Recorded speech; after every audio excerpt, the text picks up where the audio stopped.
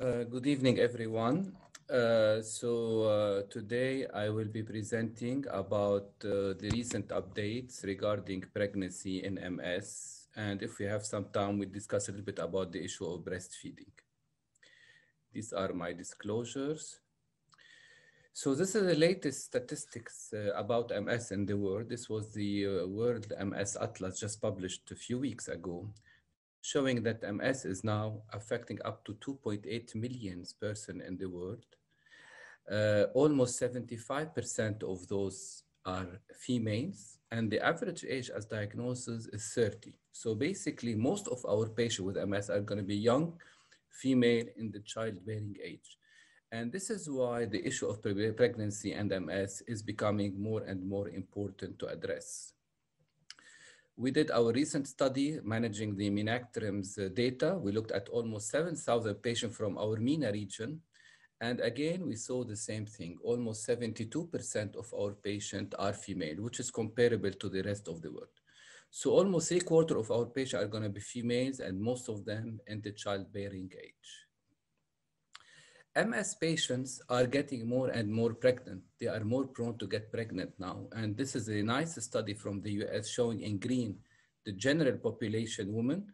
And we can see how the pregnancy rate is going down with time between 2006 and 2014. So women in the West are getting less and less pregnant. While women with MS in blue, and we can see here how the rate of pregnancy is increasing. So more and more women with MS are prone to become pregnant because we are quite advanced now in managing MS, and we are able to control the disease much better. So our women with MS are much healthier and feel well in getting pregnant. So when you choose a DMT for our patients, I think it's very, very important to think of pregnancy planning from the beginning, from the time you choose your disease-modifying therapy, so as not to run into problems later. For example, a young patient who wants to get pregnant, choosing at that point in time in a treatment-naive patient a medication that is not compatible with pregnancy is going to create problems later on. You'll have to stop it, withdraw it. The patient might not get pregnant immediately. We might run into relapses. So it's going to be a problem. So I really recommend starting thinking about family planning from the minute the woman comes to you with the first symptoms and starting treatment. Now, how does pregnancy affect the disease course in MS? I think this is the first point we have to address before thinking about anything else. The old concept was the concept that was presented by Confavreau through the PRIMS trials in 1998. We're talking about almost 25 years ago. And basically that the relapse rate, which is here before pregnancy, drops during pregnancy by around 70%. And in the postpartum period increased by around 70%, so even higher than the pre-pregnancy rate, and stays high for around 3 to 6 months. So during pregnancy, especially the third trimester, only 5% of the patient relapse, while in the postpartum period, almost 1/3 of the patients can relapse. So this was the concept that was carried out. But remember, this is 1998. Most of the patients in the PRIM trial were on no treatment or in azathioprine, meaning we didn't even have the interferons widely used by them.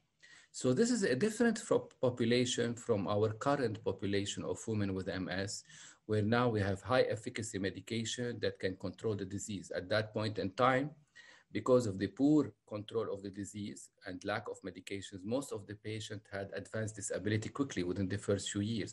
So the women that used to get pregnant are the women really that had mild disease, while patients with severe disease were disabled and not prone to get pregnant. While nowadays, with our high efficacy medication, and now that we are able to control this highly active disease, those women now are able to get pregnant. So it's a different population. So there is a new concept about the effect of pregnancy on disease course, which we actually were part of the people that advanced it last year. This is our publication from the MENA region in collaboration between Lebanon and Kuwait. We looked at a total of 164 pregnancies. And for the first time, we had patients that were on actually the current therapies. 46% were on interferons, 20% on fingolimod, and another 19% on natalizumab.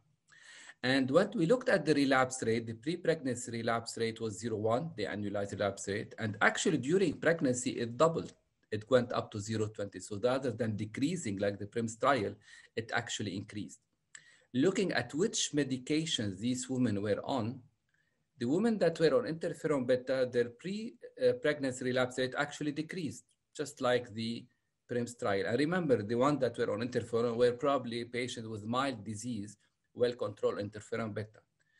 But the patients that were on the high efficacy medication, fingolimod and natalizumab, and look at the relapse rate, almost zero before pregnancy, and it increased significantly, 0.29 and 0.22, which was highly statistically significant. So most of this increase in the relapse rate during pregnancy was due to withdrawal of these high efficacy medications in patients that had highly active disease. And this is really the new concept that we are introducing now. And when we looked at the predictors of this relapse during pregnancy, was it that the patient had highly disease activity? No, their EDSS score was similar. Was it that they were highly active? Of course not. They were almost had zero relapse rate in the preceding year because they were on highly efficacious medication. The main predictor of this relapse was the washout period.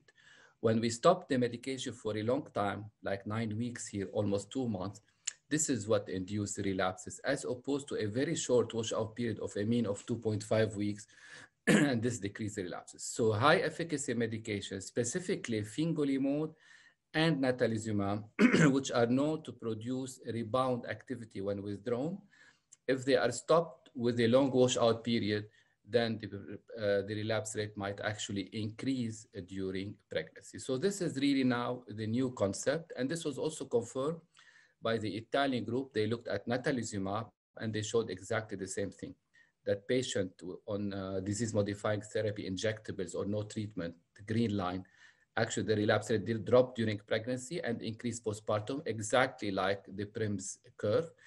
However, patient on natalizumab had a significant increase in relapse rate during pregnancy, just like our patient. And when they looked at the washout period, the black line here are the natalizumab that had no washout period. And we can see that the black line follows again the typical curve of the PRIMS, while the patient on natalizumab that had a long washout period are the one that had a high relapse rate during pregnancy. So again, the Italian group confirming the result from the MENA region, introducing this new concept about pregnancy and high efficacy disease treatment. And remember, these are the high efficacy disease modifying therapies that are taken continuously, like fingolimod and natalizumab. What are the predictor of postpartum relapses? When you want to discuss with your patient, what's the risk of having relapses in the postpartum? The most important predictor is how active is the disease in the year preceding the pregnancy. So patients that have high disability in the year preceding this pregnancy, patients that have relapses in the year preceding pregnancy, patients that were on no treatment in the year preceding pregnancy, these are the patients that are at high risk for postpartum relapse. So our recommendation always for a woman that wants to get pregnant is to have a disease under control for at least 1 year, no relapses, no disability progression on treatment, and then try to get pregnant. So how do we approach disease-modifying therapy in pregnancy? Which ones are safe, which ones are not? Now, the problem with pregnancy is that 50% of our pregnancies are unplanned. So you have to make sure then that when you're dealing with a patient in the childbearing age with a potential to get pregnant, that this patient should be on a treatment that is compatible.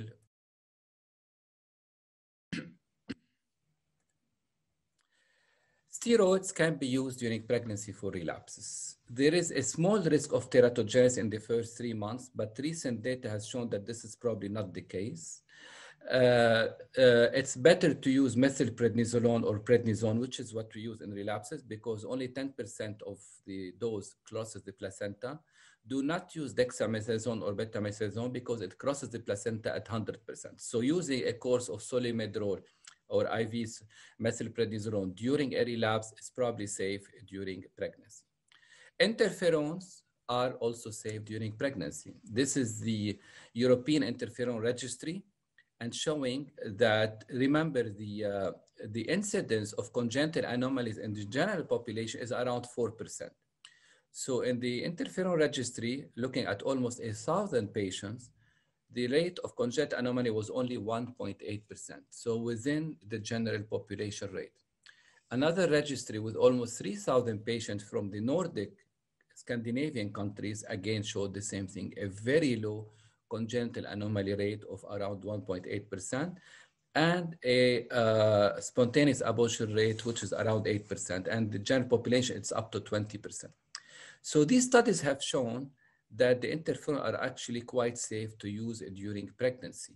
And remember, the general axiom now is that you have to have data on 1,000 pregnancies exposed to a disease-modifying therapy before you decide on a label change. So the interferon fulfilled this criterion, and this is why the EMA actually changed the label of the interferon, allowing them to be used during pregnancy and during breastfeeding. And this is extremely important because of the postpartum relapses. And we have a problem because women want to breastfeed. So we have a problem of stopping the disease-modifying therapy for breastfeeding. Now we have the option that they can breastfeed and start immediately the disease-modifying therapy, the interferon in that case. The dimethyl fumarate, this is the TEC registry, which is the Tecfidera pregnancy registry. We have almost 345 patients now in the registry. And again, spontaneous abortion, 6% within general population. Birth defect is 3% within general population. So Tecfidera seems to be safe, but of course we still don't have the 1,000 cases yet like the interferon. So no label change yet. But remember also that the dimethyl fumarates, the monoethyl fumarates, were used in Germany for psoriasis for years and years, almost 15 years, 20 years by now. And the pregnancy registries from this trial or from this experience also showed that dimethyl fumarate was safe during pregnancy. Teriflunomide, we know that it was teratogenic in animals, but it turns out it's not showing teratogenicities in a human. And this is the teriflunomide pregnancy registry on 437 confirmed cases, of whom 222 were actually exposed. And again, we're seeing a low congenital malformation rate, 3.6%, which is acceptable. And it seems that the enzyme that teriflunomide works on, which is a dihydroorotate dehydrogenase, which induces the decreased proliferation of the lymphocyte, actually is much more sensitive to the drug in rats and in mouses than in humans. So for a dose-to-dose or gram-to-gram, teriflunomide is way more effective in rats and mice compared to humans, almost 140 times more effective in rats than humans. And this probably explains why for the same dosing, we're seeing congenital anomalies in the animals, but not in humans. But of course, the label has not changed on teriflunomide, so we still try not to use it during a pregnancy. Fingolimod, of course, is teratogenic with a teratogenic risk of almost 6 to 7%. And this is why there has been a warning from the EMA last year that it should not be used during a pregnancy. So if you look at the 3 continuous oral therapy use, dimethyl fumarate is probably the safest to use until the patient gets pregnant, because our main issue always with women getting pregnant is stopping the disease-modifying therapy ahead of time to wash out the treatment and then get the pregnancy. But sometimes the average time for those women to get pregnant is around 6 months. And around 20% of women above 30 take a year to get pregnant. So this is where we fall in the problem of not being on a disease-modifying therapy, waiting for the pregnancy to occur, and then incurring relapses and disease reactivation. So for us, dimethyl fumarate is the oral therapy that we use until the patient gets pregnant. So we keep it until the patient gets pregnant. We don't do that with teriflunomide and fingolimod. Once the patient gets pregnant, we stop it. We have already the safety regarding pregnancy, and overall, and on top of that, dimethyl fumarate half-life is few hours. So once you stop it, it's cleared completely from the system within 24 hours. So another advantage. The natalizumab pregnancy registry, again, we have 316 pregnancy exposed to natalizumab, 5% congenital anomalies, which is within the general population. And the EMA label says that the available literature do not suggest an effect of natalizumab exposure on pregnancy outcomes. So this is good because now you have a high efficacy medication that you can use until the patient gets pregnant and not wash it out which we have shown in our trial and in the Italian trial that it is risky and can induce relapses during pregnancies. This is from the German MS and pregnancy registry. And actually, they showed that if you use natalizumab in the third trimester, almost 2/3 of the born infant might have some hematological anomalies, thrombocytopenia, anemia, but most of these actually were asymptomatic, just laboratory anomalies. But if you keep using the natalizumab until week 30, then you completely suppress the postpartum and the pregnancy relapses almost.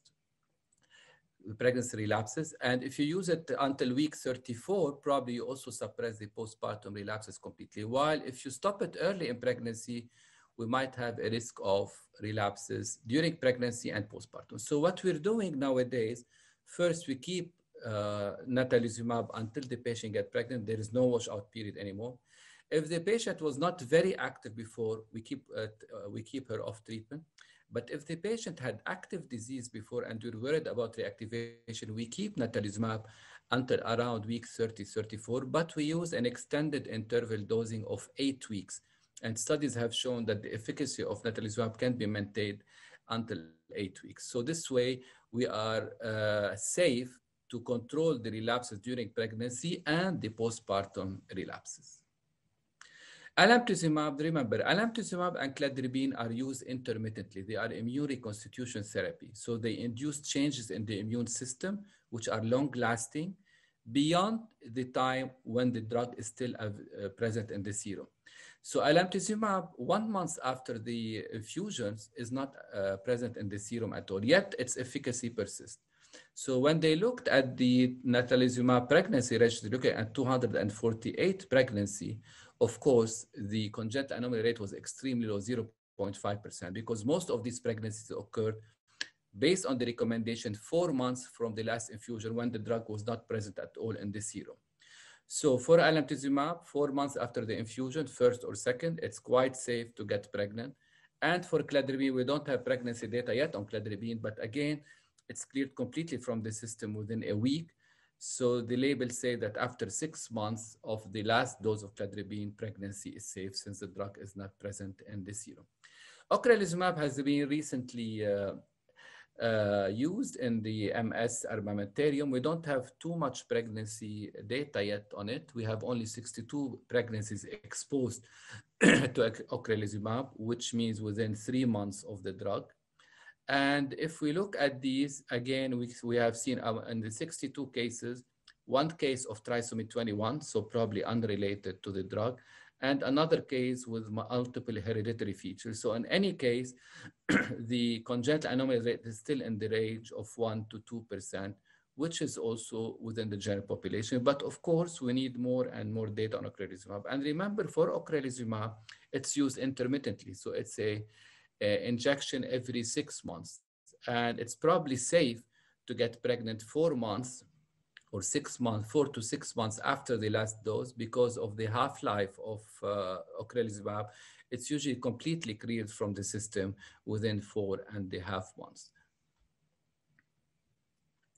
So this is finally the pregnancy consensus from the UK, which basically summarizes what I said. The injectable are safe to use during pregnancy. Teriflunomide and fingolimide, the 2 oral therapy, should not be used during pregnancy. Dimethyl fumarate, limited data in pregnancy, but as far as we are concerned, and in most centers in the world, we are keeping dimethyl fumarate until the pregnancy occurs, then we stop it. Natalizumab is safe to use during pregnancy and up to week 34, actually, in a highly active patient. Ocrelizumab, avoid pregnancy for 12 months, but the usual recommendation now is probably not more than 6 months. Alemtuzumab, they can get pregnant 4 months after the last infusion. Cladribine, they can get pregnant 6 months after the last infusion. So this is really, the UK recommendation is a summary of all the data that I just presented.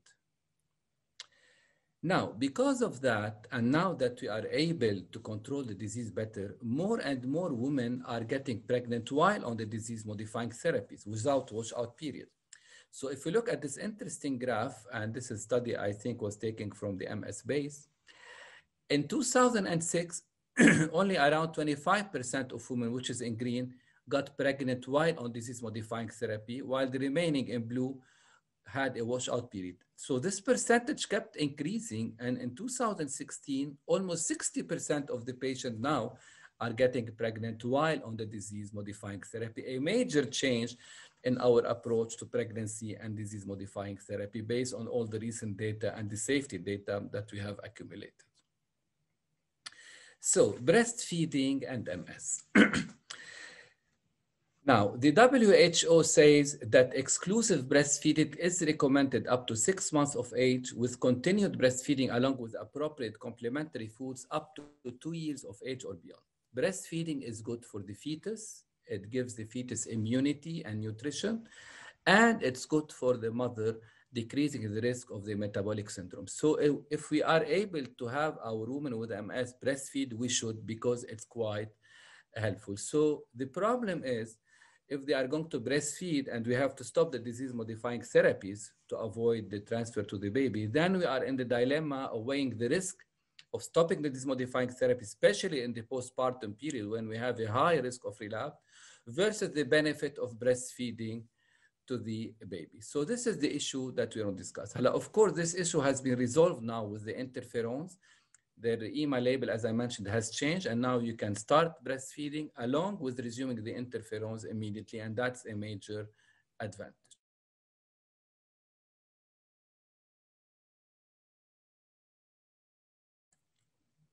So the initial study that showed that breastfeeding is protective in MS was the study by Langer-Gould. And in that study, they showed that patients that were on exclusive breastfeeding, so only breastfeeding without the bottle at all, 36% only relapsed, as opposed to 87% that did not have the exclusive breastfeeding. So a huge difference, and it seems that exclusive breastfeeding was quite protective against postpartum relapses. However, it turns out that patients that actually breastfed immediately because they wanted to resume their disease-modifying therapy were the women that had highly active disease, and they were worried about stopping their treatment. And those women actually had a higher likelihood of relapsing in the postpartum, while the patient with a mild course are the ones that actually decided to breastfeed and not resume the therapy. So this was a little bit biased actually as far as data. When the Italian group looked at the same data, again, the non-breastfeeding group in blue and the breastfeeding group in green, they found the same thing. The breastfeeding, the group that did not breastfeed had a much higher relapse postpartum than the group that actually had exclusive breastfeeding. However, when they controlled for the disease severity, which is the pre-pregnancy relapses, this effect was gone. So actually confirming that there was a bias in the previous trial, that patients that had a mild disease actually were the ones that more likely to actually breastfeed and stop the disease-modifying therapy. So until today, I think still this issue is controversial. And this is the MSJ journal recently showing that it's still a controversial issue versus no or yes, can exclusive breastfeeding prevent postpartum relapses? So the conclusion from all of that is that exclusive breastfeeding is obviously very useful to the mother and the infant, and is possibly associated with a protective effect in postpartum relapse rate. However, breastfeeding delays the MT reintroduction, except for what we talked about right now, which are the interferons. So we have to weigh the risk. Predictors of postpartum relapses and current clinical studies should influence the decision of breastfeed or not. What does that mean? It means that a patient that is very highly active before pregnancy is the one that I would think more of avoiding breastfeeding and resuming treatment, while a patient that had a rather mild disease is the patient where I think more about stopping the disease-modifying therapy or keeping interferons and allowing breastfeeding. So you should weigh every case on its own. Two points that are very important. In a patient that is breastfeeding, if you want to have a gadolinium-enhanced MRI, there should be a 24 washout period where the woman cannot breastfeed until the GAD is washed out completely. And if you give steroids intravenously for a relapse, again, there should be a 6 hours after the last steroid injection to avoid breastfeeding, not to allow the steroids to pass through the milk. However, even with breastfeeding, again, the concept, just like pregnancy, are changing. And this is a very nice study from California, presented, I think, last year during the ECTRIM. And it showed that actually most of our disease-modifying therapies are large molecules that do not go through the breast milk. And if they do go, most of them are taken either as injection IV or subcutaneous. And therefore, when they go, this very low quantity that goes through the breast milk into the gut of the infant is going to be mostly destroyed by the gastric acids of the infants because it cannot be used orally. It has to be used intravenously. So for example, when they looked at interferon beta, the dose of interferon in the breast milk was actually 0.0006% of the mother, exceedingly low. And whatever this small dose is, was probably being destroyed in the infant gut. So probably it's quite safe to use the interferon during breastfeeding, which is the EMA label. But even the monoclonal antibodies, which are heavy molecule, are very low as far as concentration in the breast milk. And we're looking at natalizumab and rituximab, their ratio in the breast milk to serum of the mother is less than 1/200 and 1 and 240, exceedingly low. And whatever small quantity passes through the milk will definitely be destroyed as a protein in the gut. So again, from this study, they think that yes, it's probably compatible with lactation to use monoclonal antibody. And we are more and more now prone, especially in patients with highly active disease, to resume this monoclonal antibody immediately postpartum with while allowing breastfeeding so that we can gain the breastfeeding advantages while we can protect the mother from any disease reactivation. So even the concept of breastfeeding and disease-modifying therapy is actually changing and evolving with time. So in conclusion, more women with MS are currently conceiving while on disease-modifying therapy, as I mentioned, up to 60%. Pregnancy is associated with the decrease in disease activity during the third trimester, followed by an increase in the postpartum period. However, in patients with active disease controlled on continuous high-efficacy medication, specifically fingolimod and natalizumab, relapse rate might increase during pregnancy, especially with long washout periods. Disease-modifying therapy have different risk profile when used during pregnancy, as I showed, and the protective effect of exclusive breastfeeding is still controversial, but breastfeeding benefit outweighs risk with large molecule DMTs. Thank you very much.